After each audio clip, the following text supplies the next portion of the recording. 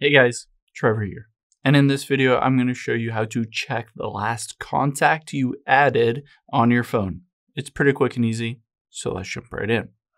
Now on here, if you open up the contacts list here, I'm on my iPhone, you can do the same steps on Android too. You'll be able to see the list of all of these contacts, but it doesn't show you them in chronological order. Maybe you were out last night and you're wondering, I got someone's number, but I'm not exactly sure how to find them. What we're going to use is the Shortcuts app to make a quick and easy shortcut to find it.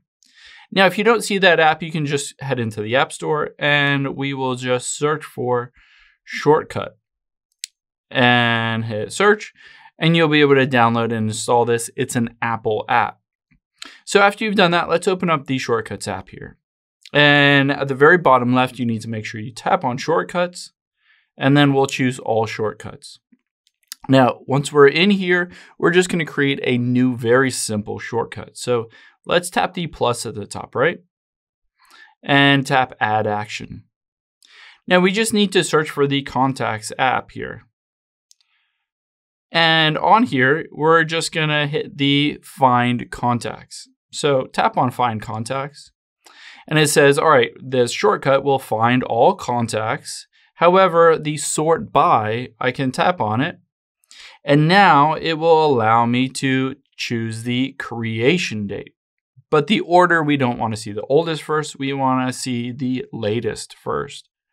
And instead of showing all of them, let's toggle on the limit and 5 contacts. That works. So now we've done it. We say basically find all the contacts by creation date, sort it by the latest first, and limit it by 5.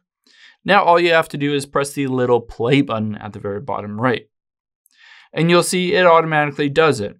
I can tap on the little squares here to be able to see it in a different mode here. And I'll be able to scroll through and see all of those latest contacts that I've added on here. Of course, you can change the limit, the number of contacts that you have on here. And then you just need to tap on it, and then it will open up that contact and you'll be able to find it. I hope this helps. If it did, hit the subscribe button down below. It really helps me out. And I'll catch you on the next one.